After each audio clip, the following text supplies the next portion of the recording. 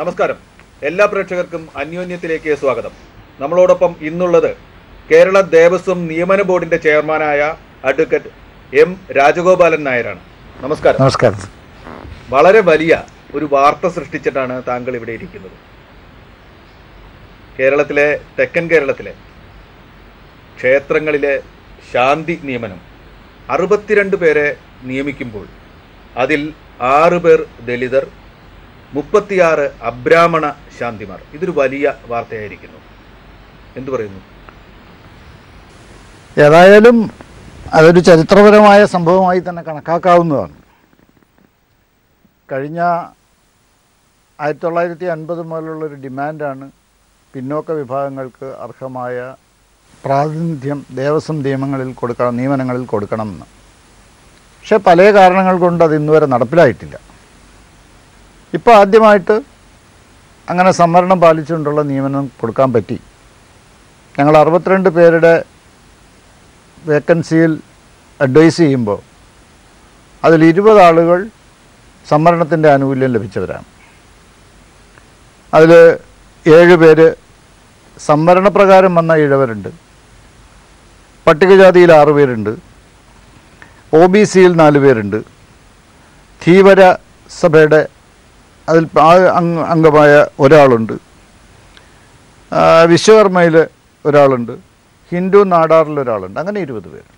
ഇതിൽ ഏറ്റവും ശ്രദ്ധേയമായൊരു കാര്യം, ഇതിൽ 16 അവർണ വിഭാഗത്തിൽപ്പെട്ടവർ മെറിറ്റ് അനുസരിച്ച് തന്നെയാണ്, ജനറൽ മെറിറ്റിൽ തന്നെയാണ് അവർ നിയമനം നേടുന്നത്. പിന്നോക്ക വിഭാഗത്തിൽപ്പെട്ട ഉദ്യോഗാർത്ഥികൾ അവർ ഈ ശാന്തി നിയമനം ലഭിക്കണം എന്നുള്ള ഉദ്ദേശത്തോടു കൂടി കുറച്ച് നാളുകളായി ട്രെയിനിങ് പങ്കാളികളാവുകയും വിദ്യാലയങ്ങളിൽ പോയി പഠിക്കുകയും ചിലർ ഒക്കെ തന്നെ ചില ഗുരുക്കന്മാരുടെ അടുത്ത് ഈ താമസിച്ച് പഠിക്കുന്നവരുമൊക്കെയുണ്ട്. അപ്പോൾ അവർ ഇൻറ്റൻഷനലായി എടുത്ത ഒരു എഫേർട്ടിൻ്റെ ഭാഗമായിട്ട് സംഭവിച്ചതാണ്. അവർക്ക് മെറിറ്റുണ്ട്, നമ്മൾ അവരെ കൊടുത്തു. അങ്ങനെ നോക്കുമ്പോൾ സംഭവിച്ചിരിക്കുന്നത് 36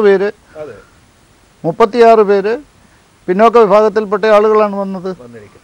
ആകെ 26 പേര് മാത്രമേ സവർണ വിഭാഗത്തിൽ ഉള്ള ആളുകൾ വന്നിട്ടുള്ളൂ. അതിൽ തന്നെ ഒന്ന് ക്ലാസിഫൈ ചെയ്ത് പറഞ്ഞാൽ 18 പേരാണ് ഈ ബ്രാഹ്മൺ ആയിട്ടുള്ളത്. 18 പേരേ ഉള്ളൂ. അപ്പോൾ പരമ്പരാഗതമായിട്ട് ബ്രാഹ്മണർക്ക് മാത്രം സംവരണം അല്ലായിരുന്നു അത്. ബ്രാഹ്മണർ 18 പേരാണ്, നായേഴ്സ് ആയിട്ടുള്ളവർ 8 പേരാണ്. അങ്ങനെയാണ് 26. അതിൽ തന്നെ ബ്രാഹ്മണരായിരുന്നല്ലോ പണ്ട് ശാന്തിക്കാരായിക്കൊണ്ടിരുന്നത്. നമ്മുടെ വിശ്വാസം അനുസരിച്ചും ആചാരം അനുസരിച്ചും ഒക്കെ അത് ശരിക്കും പറഞ്ഞാൽ പുറകോട്ട് പോയിക്കൊണ്ടിരിക്കുന്നു. ഈ ജീവിതവൃത്തിയിൽ എന്ന് തന്നെ പറയട്ടെ, ഈ ജീവിതവൃത്തിയിൽ നിന്ന് പുറകോട്ട് പോയിക്കൊണ്ടിരിക്കുന്നു. അവർക്ക് ആകർഷണം കുറഞ്ഞിരിക്കുന്നു. മറ്റുള്ളവർ ശാന്തി വിദ്യ പഠിച്ച് മുന്നോട്ട് വരുന്നു എന്ന ഒരു കാര്യമാണോ ഇതിലൂടെ പുറത്തു വരുന്നത്? അതിൽ നമ്മൾ ശരിക്കും പറഞ്ഞാൽ പച്ച മലയാളത്തിൽ പറഞ്ഞാൽ ബ്രാഹ്മണരുടെ ഒരു കൊലത്തൊഴിലാണ് ശാന്തി. അതെ, നമ്മൾ പലർക്കും അങ്ങനെ ഓരോ ജാതിക്ക് ഓരോ പ്രത്യേക തൊഴിലുണ്ടല്ലോ പരമ്പരാഗതമായി. അപ്പോൾ ഇത് അവരുടെ കൊലത്തൊഴിലായിട്ട് തന്നെ ഉണ്ടായിരുന്നതാണ്. ആ കൊലത്തൊഴിൽ ഇപ്പോൾ അതിൽ നിന്ന് അവർ പിന്നോക്കം പോയിക്കൊണ്ടിരിക്കുന്നു. ബോധപൂർവം പോയത് മാത്രമല്ല, ബോധപൂർവം പോയത് 1% ഉണ്ട്, അല്ലാതെ പോയതാണ് കുറച്ച് കൂടുതൽ. കാരണം അച്ഛൻ ശാന്തിക്കാരനാണ്, അപ്പൂപ്പൻ ശാന്തിക്കാരനാണ്, അമ്മാവൻ ശാന്തിക്കാരനാണ്, ഞാനും സ്വാഭാവികമായി ശാന്തിക്കാരനാവും എന്നുള്ള ധാരണയിൽ ഈ വിദ്യ പഠിക്കാൻ അവർ തയ്യാറായില്ല. അച്ഛൻ്റെ കൂടെ ക്ഷേത്രത്തിൽ പോവും, അച്ഛൻ കാണിക്കുന്നതൊക്കെ ചെയ്യുന്നതൊക്കെ കണ്ട് മനസ്സിലാക്കിയൊക്കെ കൂടെ നടക്കും. അതല്ലാതെ ഈ താന്ത്രിക വിദ്യയും ഇതിൽ സ്വല്പം സംസ്കൃതത്തിൻ്റെ അല്പസ്വല്പം നല്ലൊരു മെജോറിറ്റി സംസ്കൃതത്തിൻ്റെ ആവശ്യമുണ്ട്. അങ്ങനെ സംസ്കൃത ഭാഷയും പുരാണങ്ങളും ഇതിഹാസങ്ങളും ഒക്കെ തന്നെ വായിച്ച് മനസ്സിലാക്കി ചിട്ടയായി പഠിച്ചു വരാൻ അവർ തയ്യാറായില്ല. അവർക്ക് സ്വാഭാവികമായി ജോലി കിട്ടുമെന്ന് അവർ ധരിച്ചിരുന്നു.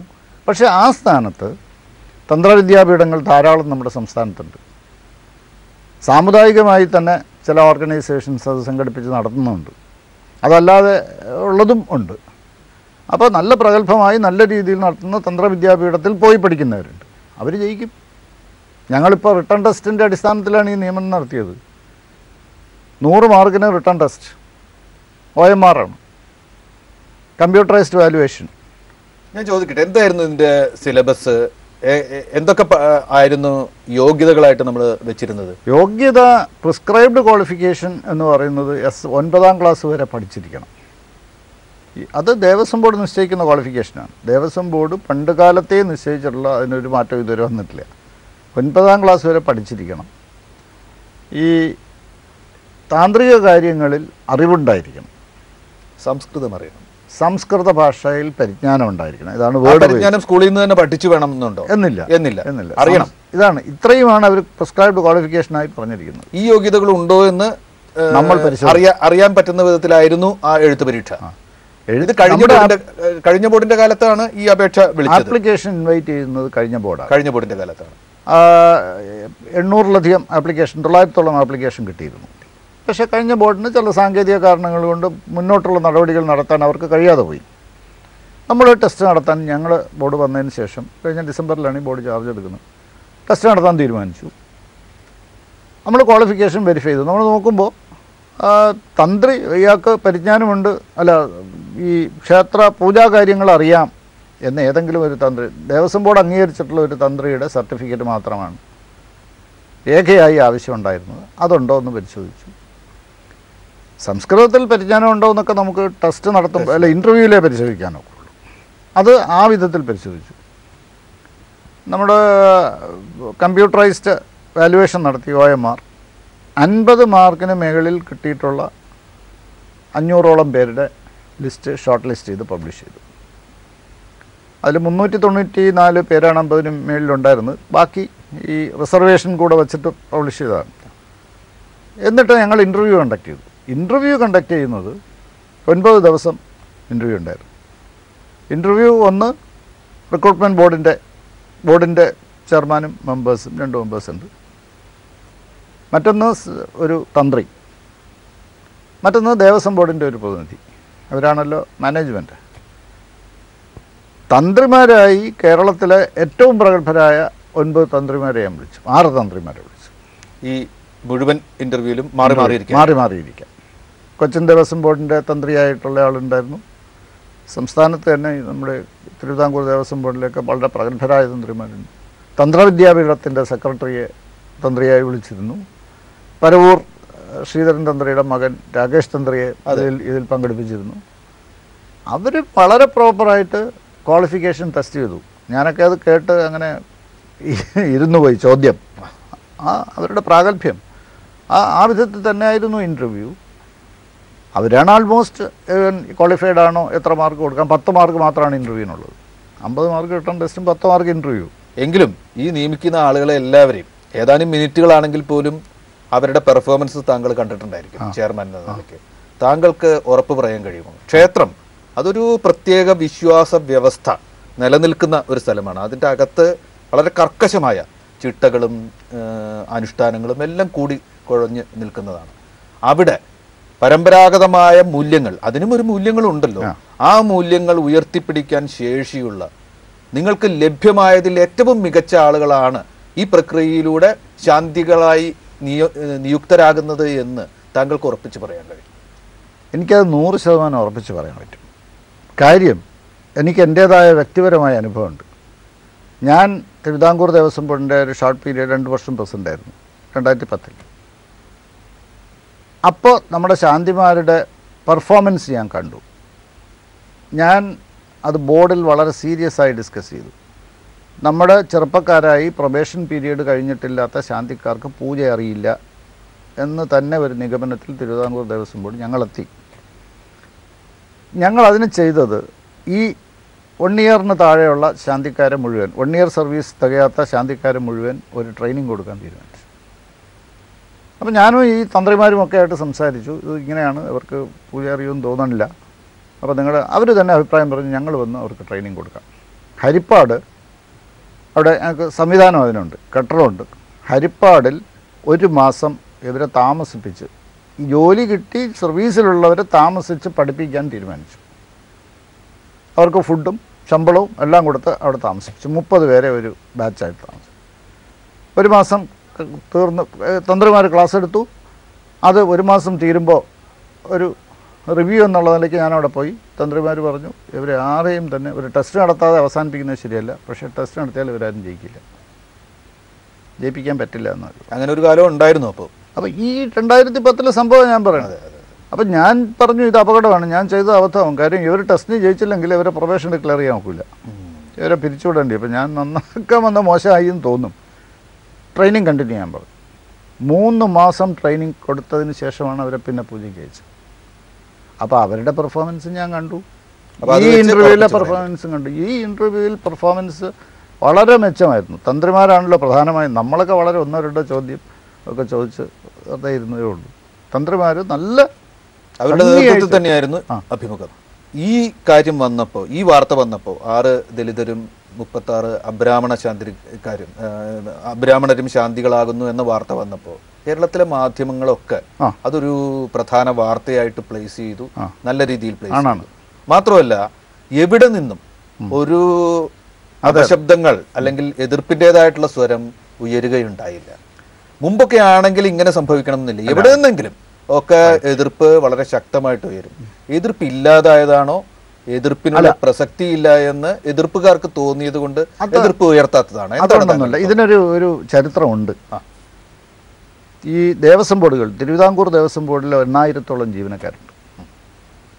കൊച്ചിൻ ദേവസ്വം ബോർഡിൽ ഒരു 1,500-2,000-ഓളം ജീവനക്കാരുണ്ട്. മലബാറിലുമുണ്ട്.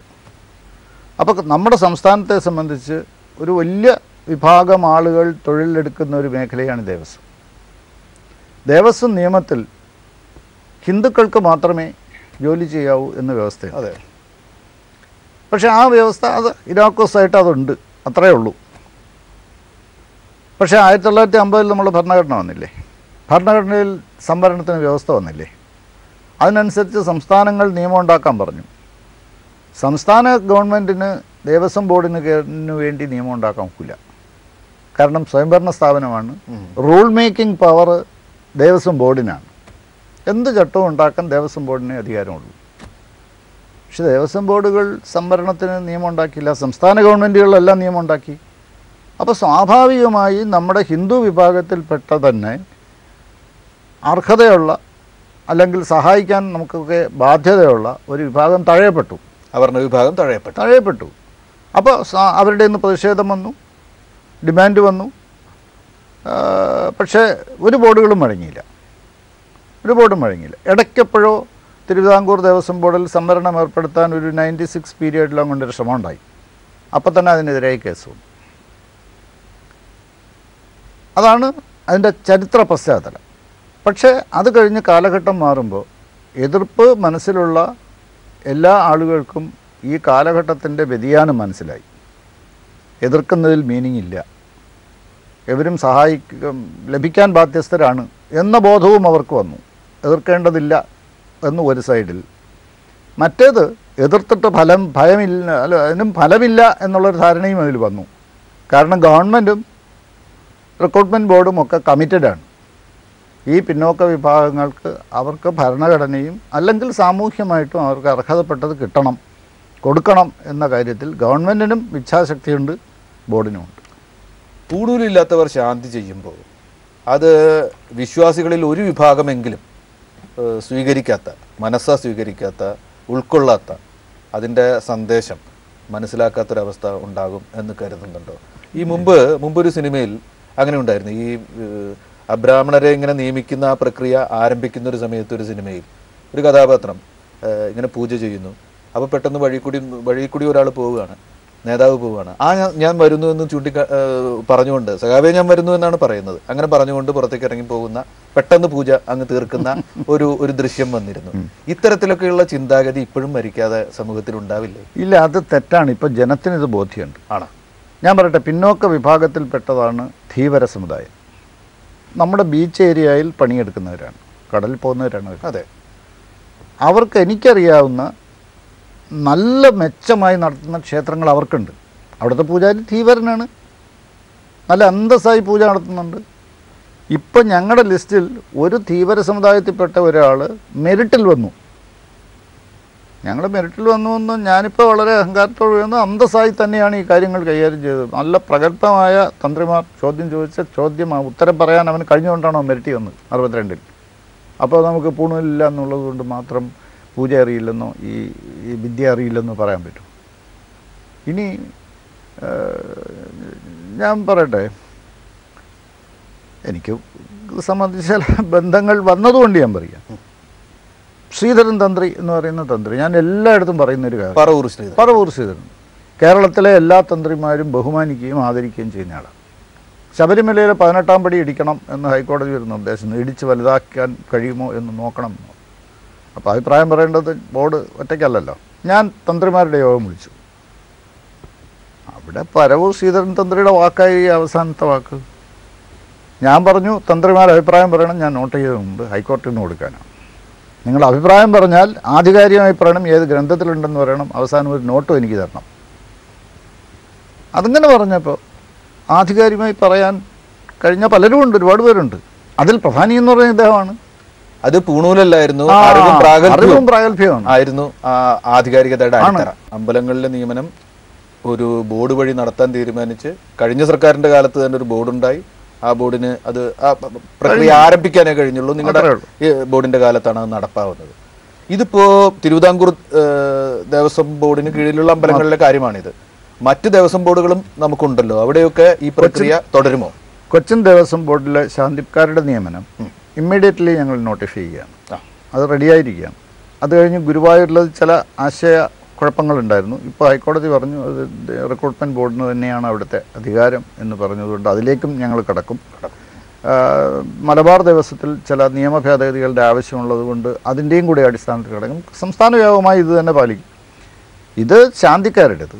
ശാന്തിക്കാരുടെ മാത്രമല്ല, ക്ലറിക്കൽ, എഞ്ചിനീയറിംഗ് തുടങ്ങിയ മേജർ വിഭാഗങ്ങളിലേക്കുള്ള നിയമനങ്ങളിലേക്ക് ഞങ്ങൾ പോവുകയാണ്.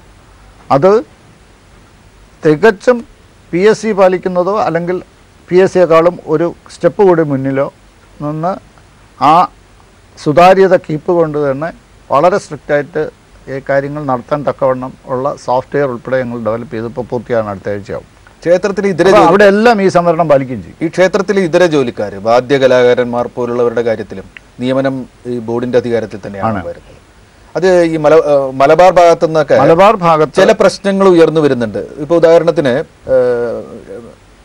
വാദ്യ കലാകാരനായ ഞെരളത്ത് ഹരിഗോവിന്ദൻ ചൂണ്ടിക്കാണിക്കുന്നുണ്ട്. അദ്ദേഹത്തിന്റെ സമുദായത്തിന്റെ പേരിൽ അദ്ദേഹത്തിന് സോപാന സംഗീതം അനുവദിക്കപ്പെടുന്നില്ല എന്നൊരു പ്രശ്നം ഉയർത്തിയിരുന്നല്ലോ.